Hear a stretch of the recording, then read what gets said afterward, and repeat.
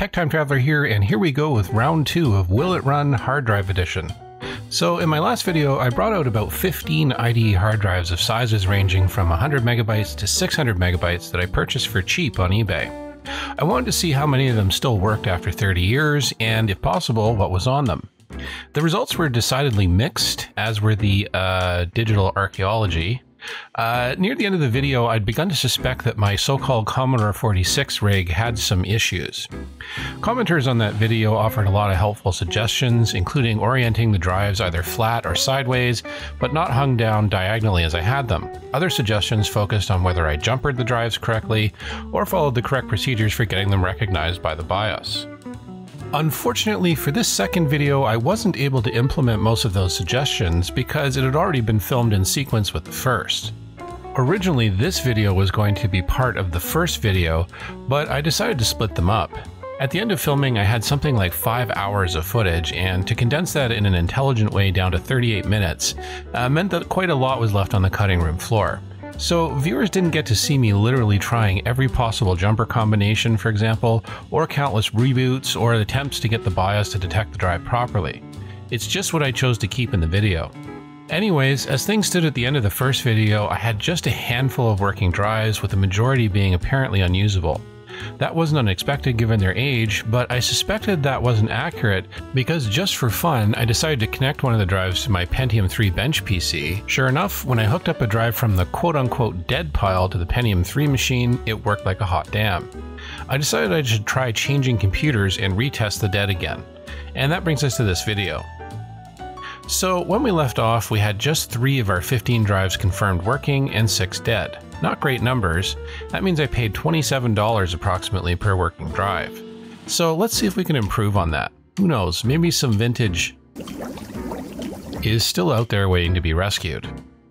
Okay, so first up, let's get the 46 out of here and swap in the Pentium 3. This is a generic tower that was sold from some years ago by a Vancouver-based company. I think they were called Touch Systems or something like that. Anyway, it belonged to a client of mine whom I was helping with a data transfer. I realized it would be perfect as a bridge between my older machines and my newer ones. The Pentium 3 is old enough to recognize and use most of the oldest IDE hard drives, but it has modern amenities like USB and networking and such. I actually keep 2 hard drives in this thing, an older 40 gig Maxter and this Quantum Bigfoot, which was formerly my Commodore tower. That has just a DOS 5 install. The other is Windows XP. Anyway, for now we're going to be disconnecting both and just using the primary IDE cable to do our testing. So we'll get her all plugged in here. This machine has been pretty darn reliable. I'll trust its judgment on the worthiness of these old drives a little more than I did the 46s. I don't know why, but I love these old slot 1 machines. They just have that kind of, I don't know, modular Lego kind of feel to them when putting one of these together. They were a lot easier to install without damaging anything versus the Athlon XP processors that I often used. This machine looks like it's seen better days, but I do have all of the additional parts, including the side and the front for the case. I just don't really bother assembling it fully, as I'm always using it for various projects and constantly swapping hardware in and out of it. Alright, so first up for retest, let's check out this Western Digital 2120 again. I didn't have any luck with WD on the first round, but let's see what it does this time with our P3. Aha! Recognized. And booting! Woohoo! Okay, suspicion validated. Looks like this was a network workstation, and I see a driver being loaded for an Etherlink 3, which is a network interface card or NIC that I used to know pretty well. I don't have it in my P3 though. And looks like we have Smart Drive. If I remember correctly, Smart Drive was used to improve disk caching speeds under MS-DOS, basically swapping frequently used data up into RAM. It feels familiar, but I honestly don't remember if I ever ran it myself. I ran a low-budget competitor. I'm gonna organize your files for you, George. Yes, I am. Yes, I am. And real fast, there's what looks like a Novell network client config, and then the Etherlink 3 driver again, and then we freeze up. Man, it seems like it's been eons since Novell was a thing. I remember in 1989 or so, our computer lab at our school was overhauled with a bunch of Epson 8088 machines. They look like this, and yeah, they seem to be kind of a rare beast these days. They were kind of distinct in my memory because they had the 5¼ inch bays centered in the front of the case and a biggish power button. I believe the model was MBC 16 or 16 Plus or something like that. I've only once seen one for sale. It may have been more of a Canadian or foreign thing. Alright, let's reboot and see if we can get that batch file to stop before it gets stuck. Yeah, and every now and again the P3 system doesn't pick it up. That clunking noise is bothersome. Reboot again. Alright, stop the batch file and let's see what's going on here. It looks pretty basic. I see old networking stuff galore like Lantastic. And here's good old Windows 3.1. Listen to the melodic sounds of the WD drive working away.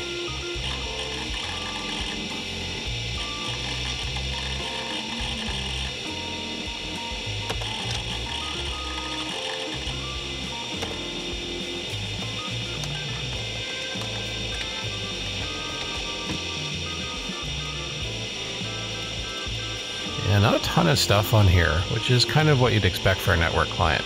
Oh well, at least we now know the drive is alive. Let's do another WD, shall we? Here's the 1210 that our 486 refused to play nice with. And yeah, it seems to spin up alright.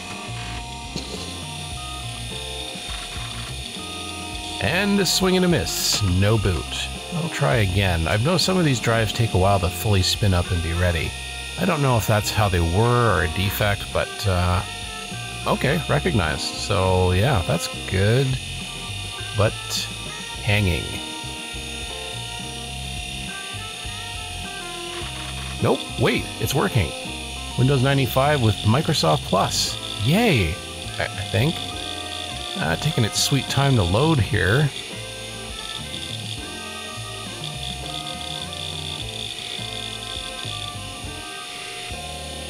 Alright, a login prompt.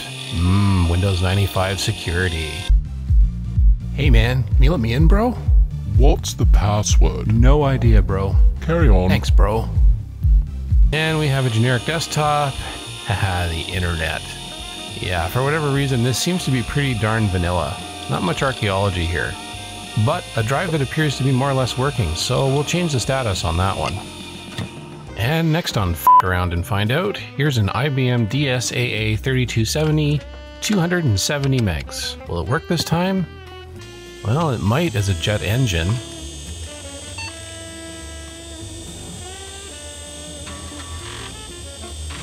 And it's recognized. And we've got DOS. And Smart Drive. And 0. Probably not the drive. Let's reboot and see what happens.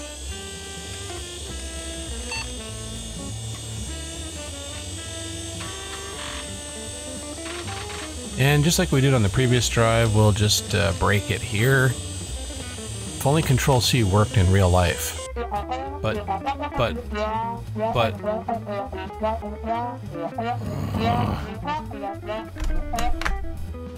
I just terminated your batch job, Chuck. How you like them apples? Lots of files here, and yeah, I'm seeing actual names. Lauren, Jeff, Sandra, and Roast. Also, I see Quicken.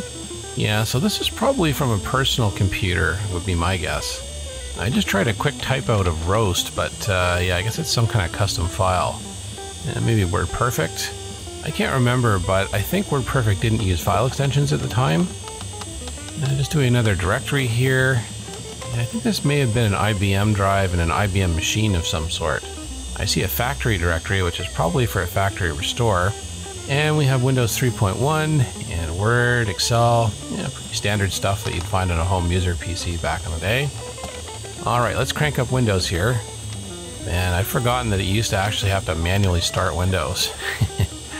And nothingness. Yep, froze right up. No, that's pretty authentic Windows for that period. And yeah, that sucks. I think Windows 3.1 would have required high mem, and yeah, I didn't see it come up at boot, and I'm guessing maybe it's after the freeze up point here. Let's just stop the whole deal and have a look at where it might be hanging up.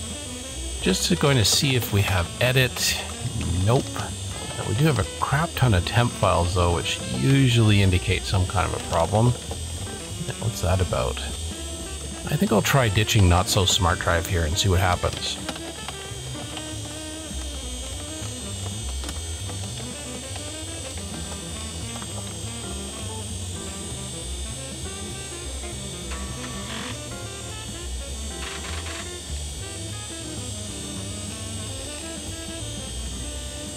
Well, at least I get to a prompt now, but again, running Windows freezes up. Oh well, I suspect there's some kind of problem here. Something my P3 isn't liking. The drive is perfectly fine otherwise though. Alright, next up is this Western Digital 2340. And it seems to spin up, but not seen. Okay, I'll reboot.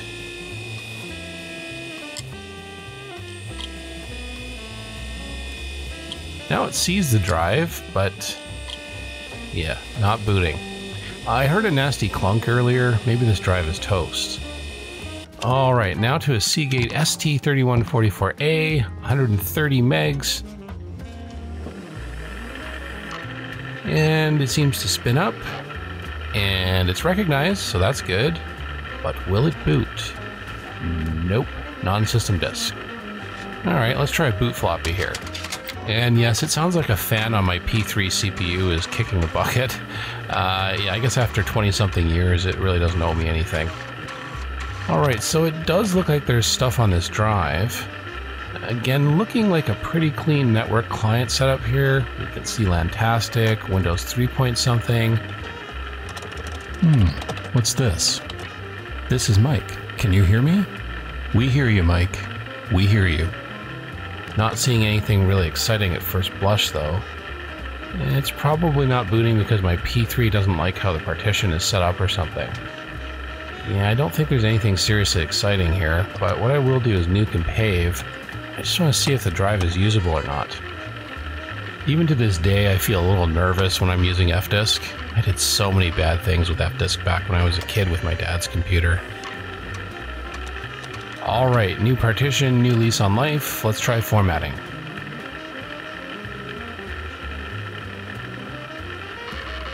What the? Is this thing sending Morse code? Yeah, I think this one, she's dead, yo. I'm gonna put this on the maybe pile for now. You know, hope springs eternal. Alright, here's that IBM DSAA3540, I think. The one with the loose PCB. Yeah, you know what? I'm just gonna try it anyway. Let's see if it's really dead as I suspect. I mean, it's probably dead. Don't usually just loosen PCBs for no reason, but we'll see. Whoa, okay, it's recognized. 541 megabytes. Perfect. Still have my boot floppy in, so we'll just quickly see if anything's there. Wow, that's a lot of check files. Yeah, this drive has probably had some issues somewhere. Alright, reboot disk, and reboot. Yay, Windows 95 again. Yeah, this thing actually seems to be starting right up. Fantastic. See, never judge a book just by its loose PCB. Although, I do wonder why it was loose though. Damn it, I'm just short 3 screws and I can finish that rocket launcher. Okay, so here we are at a color degraded Windows desktop. Let's see what's on C here. Super Tet? What's that? Ah, Super Tetris. But I can't run it because I don't have the correct video drivers for this machine. And what else have we got here? Disney's Magic Artist. Dim memories here, but I do kind of recall something sort of like that. And it wants a CD. And I don't have that. Alright, let's look around here and see if there's any lingering data files. Not really. It's been so long, honestly, I've forgotten where things are with Windows 95. Alright, not really much else going on here as far as I can tell. Anyway, I'm going to move this to the working pile. And the average cost per working drive takes another dip. Okay, here we have another Seagate ST3144a. Let's see what happens.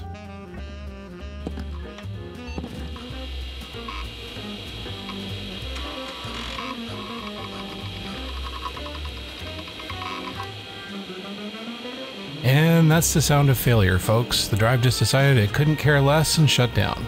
And the computer also couldn't care less and carried on. I'm going to chalk that one up as a fail. And now we're going to move on to this Seagate ST3630a. This is the big 630 gig, meg hard drive. Will it come to life?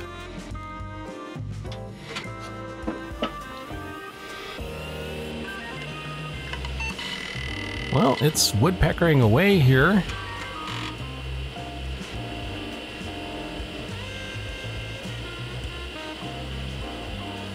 But not recognized. Okay, we'll reboot and try again.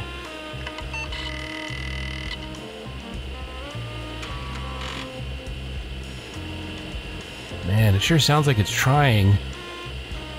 But kind of like the adult child living in your basement, it'd prefer not to have to work. Well, let's try changing the jumpers here. I think it's presently set to slave, and that might have been from my previous tangle with it. I'll try moving the jumpers and see if that gets us anywhere. The fact that it's spinning down, though, is not a hopeful sign. These were not designed for people with real hands, by the way. And here we go.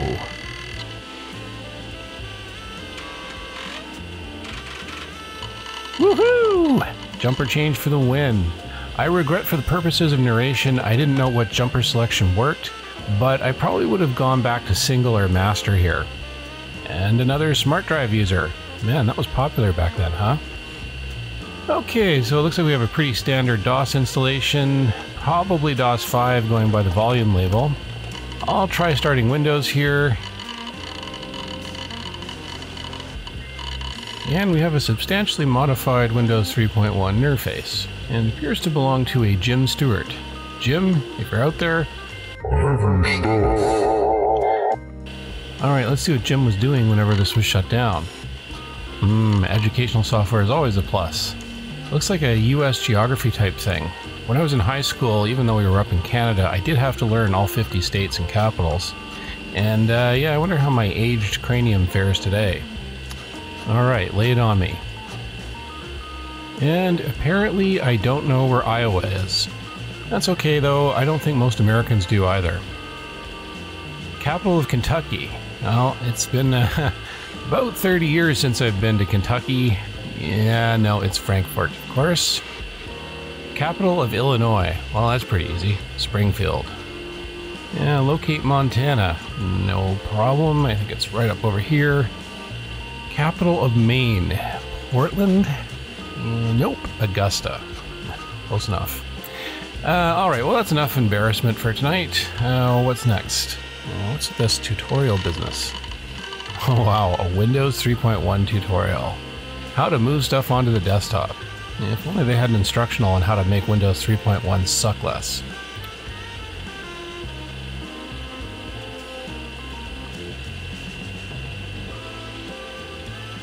What else have we got here?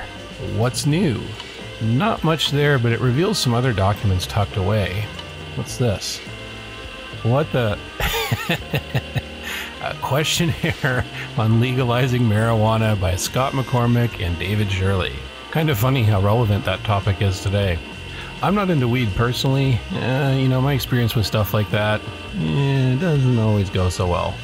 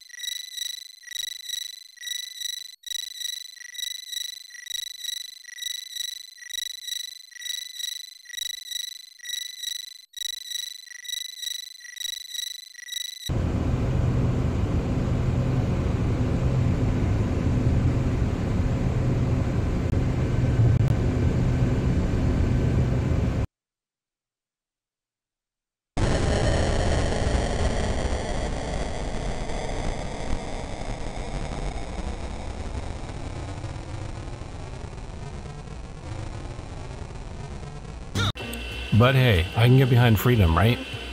Yeah, so it looks like this questionnaire was conducted in 1998, which to me seems so recent, but yeah, that's actually approaching 30 years ago. Yipes.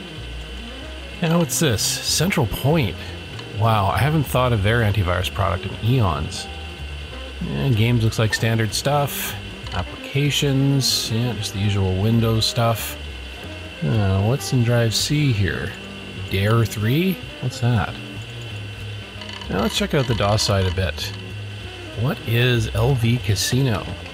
Doesn't seem to be an actual program here. Alright, let's check out another directory, Jill 3. Now, what is that all about? Jill Saves the Prince? Never heard of it. Looks fun though.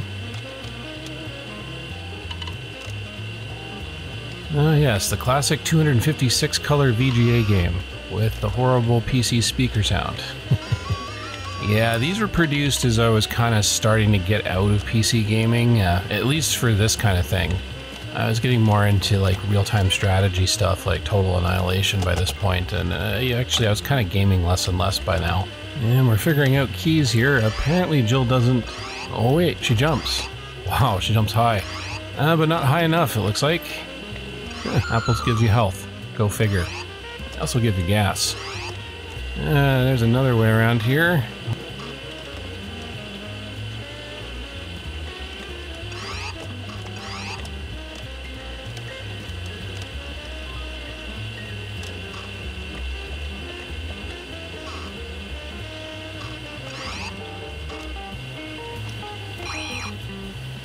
What is that? A boomerang? Alright, let's not dwell on this too long. What else have we got? Dare? Requires Windows. Okay, well that's not gonna work right now. Kilo, what's this?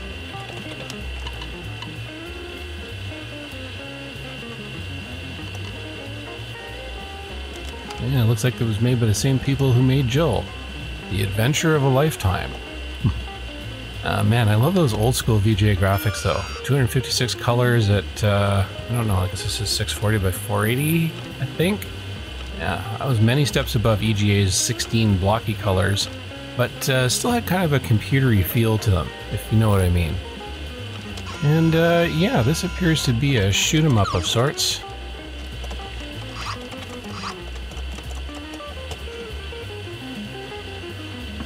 And do I want to leave this excitement?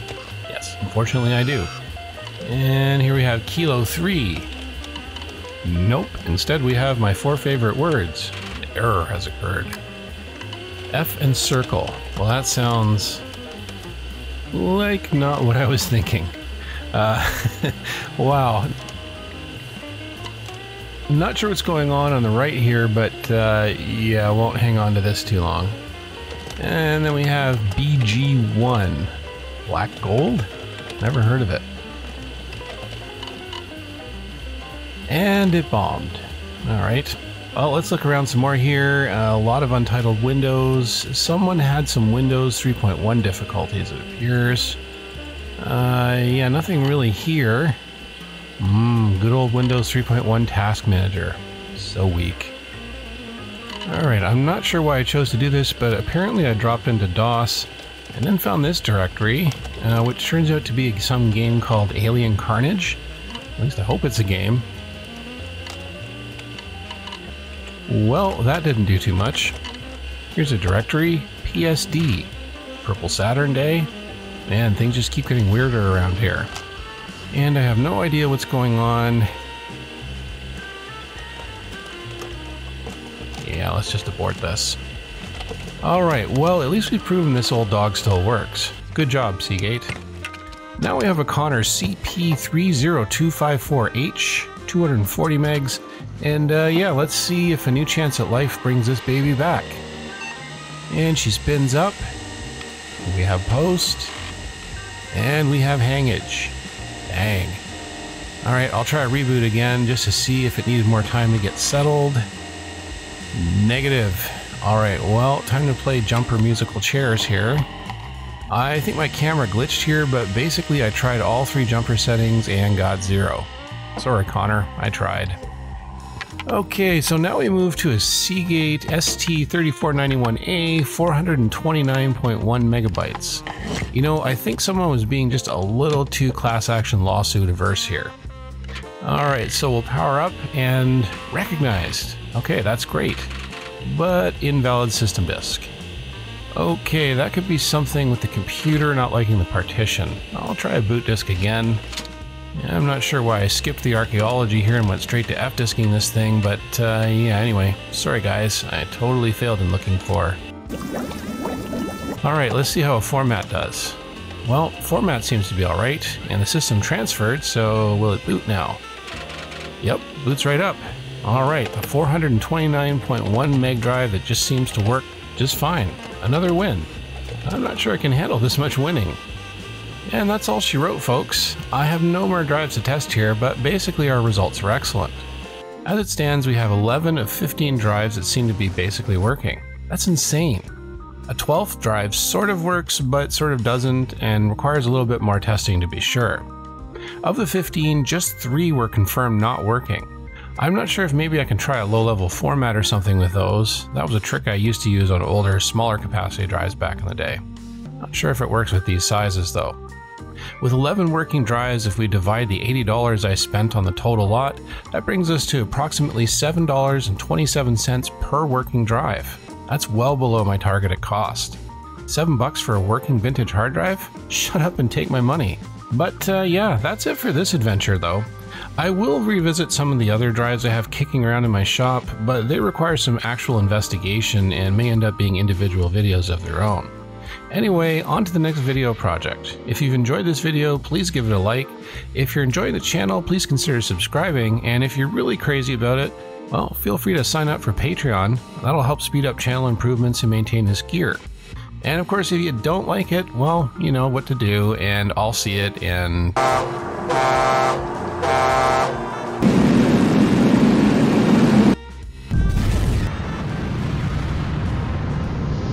Yep, that's it.